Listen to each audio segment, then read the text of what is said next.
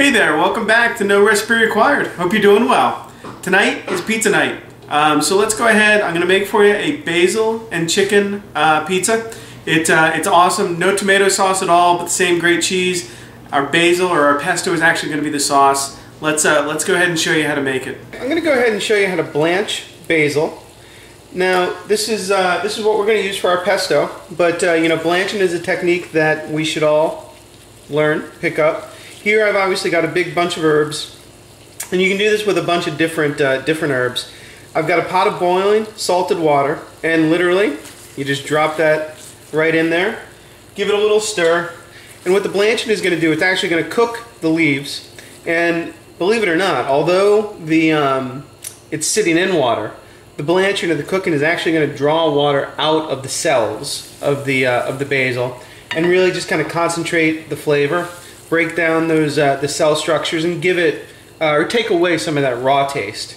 It really only takes, you know, 35 to 50 or so seconds, definitely under a minute, to do a blanch like this, provided you got the water nice and hot, which you should do. And then once you get it done, we're going to remove it, strain it, and then run it under ice cold water to really set that bright green color. If you just kind of take it out, it'll turn a dull kind of you know, military green, puke green, which isn't any good. All right, let's go ahead and make our basil. I've got my my blanched spinach right here. I'm just going to, you know, actually I don't even need to drop it up or chop it up. You can kind of tear it up a little bit. If you got some of the thicker stems, you know, beating those up a little might help a little bit. But you don't need to do a whole lot to it. I've also got my my toasted pine nuts. I'm going to use, what is that, half a handful, probably a tablespoon and a half, at least to start with. I've got a few in reserve. I'm also going to add some Parmesan cheese. This is again probably 2 good tablespoons there, and then we'll hit it with some olive oil, a good amount. So the olive oil plus a little bit of water is going to provide the blender with enough liquid to actually spin and really combine all these ingredients. We also want to season a little bit with salt and with pepper. And then I also like to add just a little bit of lemon juice to mine. You know, really half a teaspoon or so. Certainly to start with. You're not looking for obviously a lemon tasting sauce, but I find the acid from the lemon helps keep everything a little bit greener, and I also like the brightness that the acidity gives the pesto. So I'm going to go ahead and start pulsing this, and let everything just kind of come together and form that nice paste. Once it does, we'll come back and take a look. Okay, so we've gotten a nice little grate down. Now, first thing you want to do, you may have to scrape down the sides if you find it sticking around, but you want to give it a little taste. See if it needs anything. This actually, it tastes pretty good as it is. I don't know if you noticed when I stirred up, I actually think this this pesto is a little bit looser than what I would normally expect. I must have you know, just put in a little bit extra water, but you know, not a huge deal. We can deal with that. One, it'll still be great if you use it as is. Two, if you add a few more nuts and maybe a little bit more cheese, that will that'll help thicken it up. And finally, when I tasted it, it was great, but I found it could use still a little bit more of that bite, a little bit more acid. So I'm going to touch it up with a little more lemon, and then we're going to go ahead and just blend it up again. Okay, pesto is done. You want to, of course, give it another taste. Make sure it meets your approval. This one does. So, as I said in the beginning, I messed up on my basil. I forgot to add any garlic. Now, normally I would chop a clove of garlic, throw it in the blender, blend it all together. That obviously gives a nice garlicky flavor to the dish. But since I forgot it, what are you going to do? You can do a couple things. One, forget it. Just go ahead and serve it as is. It'll still be delicious. Option two, we know how to mince garlic. That's on the site as well.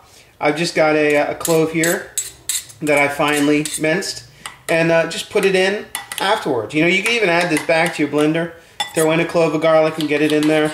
I've already put the blender away, so, you know, don't worry about it.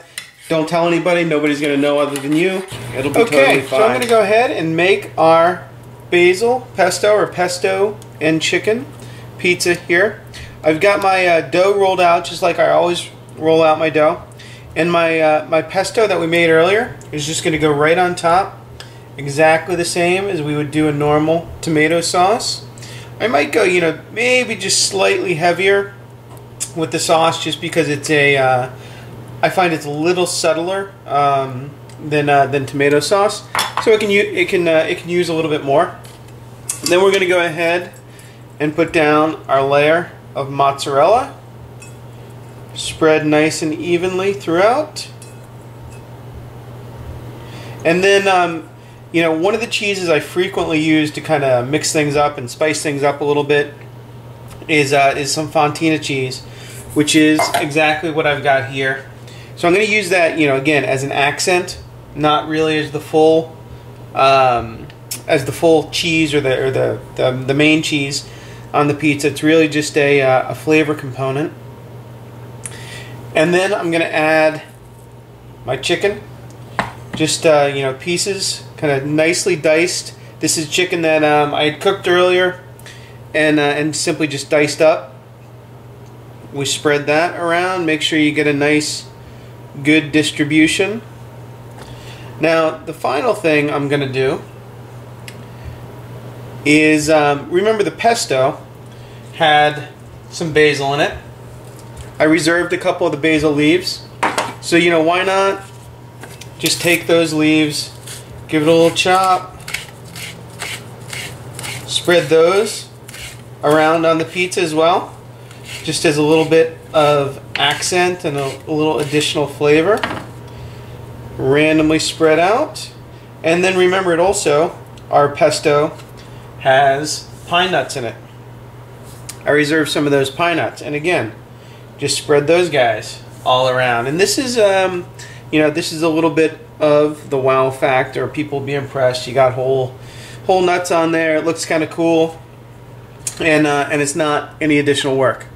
So I've got this on my board. Let's go ahead. I'm going to throw it in the oven, 500-degree oven, or as high as you can go, and it'll probably take 10 minutes or so to cook off. Okay, so we just pulled our chicken pesto pizza out of the oven.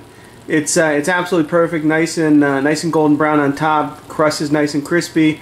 You want to make sure you let it sit for 5 or 6 minutes on that pizza stone so that the toppings kind of settle. You don't kill the roof of your mouth, and I think it helps get the crust a little bit crispier as well. This is it's an absolutely awesome pizza. I hope you try it, and I'll see you next time on No Recipe Required.